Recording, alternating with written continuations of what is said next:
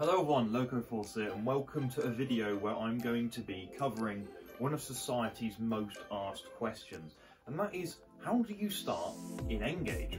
Well, I think I might have the answer, and I think that is this, which is a Kato N-Scale starter set. So let's get right into it. Kato starter sets come in very bright, colourful boxes, covered in Japanese, which obviously might not be ideal for some British people, but they're very good looking boxes. You can see the engines, so the units even, in the front there for a little see-through panel, which is very nice.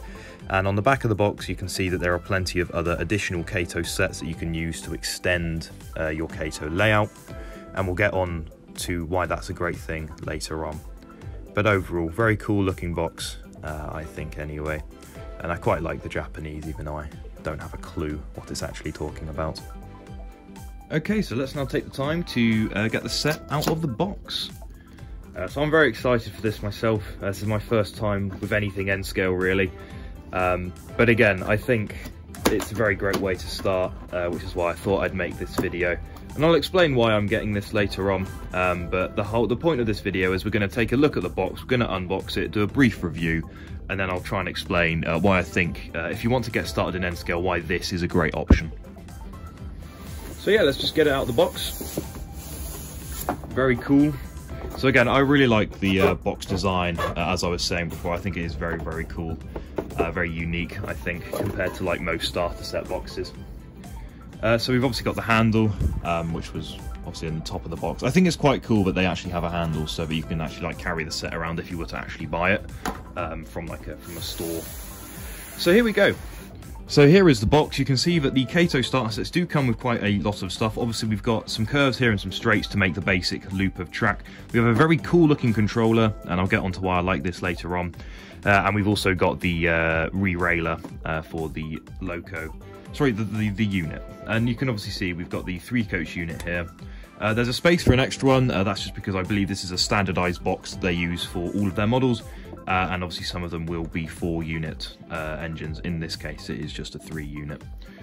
So now we just take this big plastic sheet off. Very well packaged. I'm quite enjoying this so far. I don't know about you guys. But yeah, so we've got the unit here, and honestly N-Gage is bigger than I was expecting it. I don't know why, but I was expecting N-Gage to be very small, like a lot smaller than it actually is. But yeah, so we've got the units here.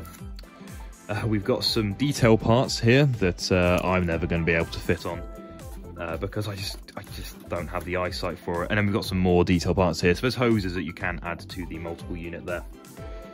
We've got a whole load of this curved track. There should be 8 pieces, I believe. And this is Kato Unitrack, which is really, really great product. And again, I'll expand on why I think Kato Unitrack is great for beginners later on. So yeah, we've got our Kato Unitrack. We've got, I think, 8 curves. And then we've got a selection of straights up the top here. We have 4 of them. Over here we have some short straights. And then here we have the re-railer, which I guess sort of doubles as a level crossing, or at least it sort of looks like one. We have another bit straight here. And then here we have the cabling for the controller. So that's very cool, obviously pretty much essential.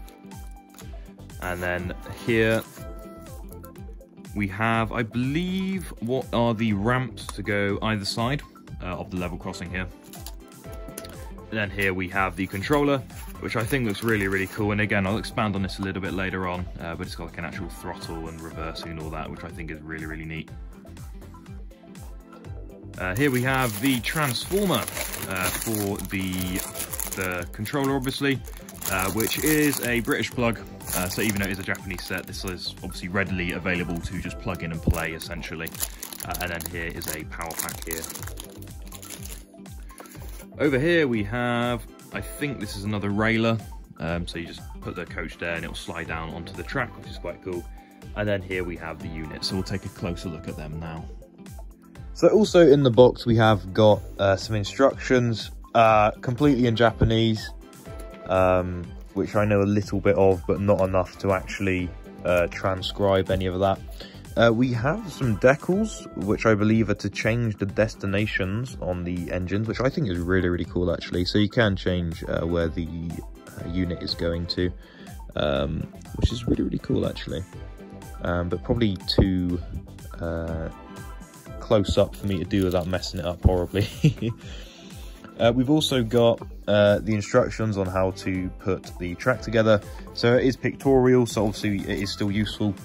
But I will show you guys how to put everything together later. We've got a starter guide. This one is in English. There we go. So it comes with a Japanese and an English one. So here is the English one here. And then finally, we get quite a cool looking, I believe this is a Kato sort of magazine, which shows sort of the additional packs and some ideas for layouts you can make, essentially. But yeah, looking very, very cool. Okay, so here we have the unit. So we're going to try and take a bit of a look at this now. Obviously it's N scale, so I'm going to struggle pointing out, I think, a fair bit of this detail. But it is quite, it's a fairly basic train, I would say. It's very simplistic, as I think a lot of Japanese units are in reality. Very basic livery. It's a mix of sort of a red and a beige, or an orange, depending on your eyesight. And then this middle coach it's got a green stripe. I don't know if that denotes first class or something. It's something I need to look more into. But on the front, you can see we have got some holes for lights. Whether or not these work, I'm not sure. And we do actually have windscreen wipers as well. You can just about make them out there. On the front, we do have some hiragana, which is Japanese alphabet. So it has got like a destination board. You can see we've got a decent amount of moulding here for like putting on lanterns, some grab irons, and the doorway at the front there, which is quite cool. Here we've got with a step ladder, and then obviously we've got a door in the side here. We've got a couple windows, different heights. Again, it's just part of the design. Along the bottom, we have got a decent amount of detail, I would say. We've got quite a bit going on, and it's all pretty well molded as well. You can see there's a lot of detail on the individual sort of cabinets and motors and whatever else is going on down here, which is quite cool. On the roof, you can see we've got some pretty well detailed sort of ventilation or air conditioning. You can see the individual grills on top, which is really quite impressive, actually. There's more detail on this little N scale thing than there is on some Hornby models, let's be honest. And then we've got some more detailing here as well. It's green coach here, which is slightly different. Again, I don't know if this is maybe first class. It's got a bit of a green symbol here and a green stripe. But yeah, and another thing, we do have interiors as well. I'll zoom in a little bit more. You can see that the chairs are actually painted in brown, so that's pretty cool. I think this might actually be a viewing car. I've just noticed that this coach is actually quite significantly different, given that, if you see here, we've got very thick dividers between the windows, whereas here we've got much bigger windows with a thinner silver divider. And the air conditioning units on the top are also different. So there's a little bit of a bit of detail variation there. And then this coach on the rear is identical to the one at the front, given that it is a multiple unit. Actually, that's completely not true. There's a little bit of detail variation here, as this one is actually the motor vehicle. So this one does actually contain the engine. Okay, so now we've essentially got the basic review out of the way. Now what I want to jump into is why I think this set in particular is a really great way to start in model railways. There's quite a few factors, including price, the controller, the track, and a few other things that we're going to talk about now. And just a reminder, we're halfway through now. If you're enjoying the video, feel free to drop a like, subscribe, drop a comment down below. And also a reminder for subscribers, you do get 5% off at the shop I work for, which is Railway Model Store. So if you do want to make any orders, feel free to use the link in the description and you can get some great discounts. So yeah, let's carry on with the video. Okay, so the first reason I think this set is probably the best way to get started in N-Gage is the track. Kato Unitrack is a really great thing and it's super easy to use. It's very simple, you just line it up and clip it together just like so, and then that is attached now. And one of the great things about Unitrack is you can easily expand your layout by using the various track sets and addition packs that are available. We do have a decent range of these available. So I'll show you through some of them now.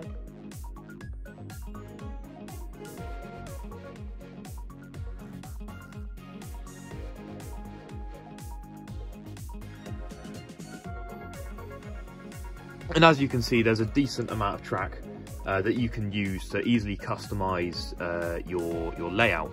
And one of the things that this reminds me of is wooden railways. So if you guys remember, wooden railways, they sort of just fit together like puzzles, basically. And you had all this track and you could build it into whatever you want. And that's what I think is a good thing about Kato Unitrack. If you get a decent amount of it, every time you get it out, you could build a completely different layout. And I think that's a really cool thing. And even if you want to make a permanent one, what's great about this is it already comes with a ballast base, so you simply just need to put it down and you could just do the scenery around it. And I think that is just a great thing for beginners, rather than fiddling about with you know, flexi track and that sort of thing. Okay, so still on the topic of track, I just wanted to show you guys something quick while I'm building the layout here. With the power, the way you do it is you get this specific bit of track which has this block on the middle, and then you just slide the cable inside that, and that all connects up nice and tight, and then you just guide the wires out one of the sides here and then attach it to the rest of the track. Okay, so I've just got the loop out now. It was all very easy to fit together, and you can see you get a decent length of track actually with the starter set, which is really cool. But sort of just to go over again why I think this track is great for beginners. It's just very easy to clip together, especially if you're maybe in the older generations and you just want a very simple put together track which isn't too fiddly, or even younger, for the younger generations. I think this would be a great starter set for kids. It's just super easy to put together. It looks great, it's pre-ballasted essentially, so you can just get straight to running trains. And all you need to do is plug in that cable and you're good to go. And it also comes with a great controller, which is what we're going to move on to now. Okay, so the second point as to why I think this is one of the best available sets to get started in N-Gage is the controller. And it might be my inner child, but I am absolutely geeking out over this controller right now. It is so cool. So basically you've got sort of your reverser here essentially, so you can switch it to forward, you can keep it in off, or you can put it in reverse. And then here you have an actual throttle. I mean, how cool is that? I mean, again, this might be my inner child, but honestly, I sit here, I feel like I'm basically driving an actual train, you know? But again, that's probably just me being stupid. But let's get it going. So what we're going to do now is we're going to turn the speed up a bit. You can hear it throttling up, and away we go. And how cool is that? Okay, so we've got the controller set to sort of a medium pace. And something else we might as well talk about is the fact that this does actually have lights, which is super cool. So you can see that it's got lights on the front and a light up headboard, and I don't know, I think that's wicked. And we've also got the lights on the rear as well. Okay, so what we'll do now is we'll switch it into reverse. I still think this is so cool. I love this controller. So we're coming in now, so let's slow down the train a bit. And pull in, come to a stop. I will say there is quite a big gap there, but I don't think that's too much of an issue. So I'll switch it into off, and then switch it in reverse, and we can go the other direction. It's just so cool.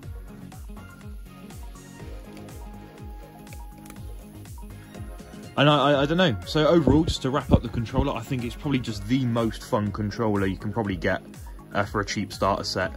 And it's just really cool. It's very simple, very basic, easy to understand. It's forward or reverse, and you just use the throttle. And I just think that's probably one of the most authentic and cool ways of controlling your starter set. And the third reason I have for why I think this is probably the best way to start in N-Gage is the price. Kato starter sets are actually quite affordable. Don't get me wrong, they are more expensive than their OO gauge equivalents. However, I think you're getting a better quality controller, better quality track, and better quality engines and units than you would get in a HO gauge one. There are other N-Gage starter sets available by Fleischmann and Graham Farish, but they are a hell of a lot more expensive than these. You can see here the price ranges from about 170 to about £230, depending of course on what the model is of. For example, Shinkansen bullet trains tend to be more expensive because they come with more coaches, and other types of units also come with more coaches. That's sort of the main difference in price, but you can pick these up very cheap with a very affordable price of £170, and this particular set we were looking at today was £180. And with the 5% discount you can get from Rowe Model Store, you can actually get them for even less, and honestly I highly recommend them. After making this video, I'm genuinely considering moving to N-Gage myself, because this is just so much cooler than what I've been doing in OO Gage. But that's just my personal preference. Okay, so there we go. That is what I think is probably the best way to get started in N-Gage. Obviously there are other opinions and other ways of doing it. You could buy second hand. You could also buy the more expensive British Outline Graham Farish sets, and Fleischmann do European, but you can also get American and European Kato starter sets. We're looking to get those in stock as soon as we can. We're mainly stocking Japanese at the moment. But if you do want to pick one of these up, link will be in the description below for this exact model, and we do have others available, including Shinkansen bullet trains and some very futuristic looking units. But yeah, so overall I think this is the best way to start. The track's amazing, the controller's one of the coolest controllers I've ever mucked around with, and the unit itself is really, really cool, so I highly recommend this. And if you made it this far, I really appreciate it. Feel free to drop a like, subscribe if you haven't already, and I'll see you in the next video. Goodbye for now.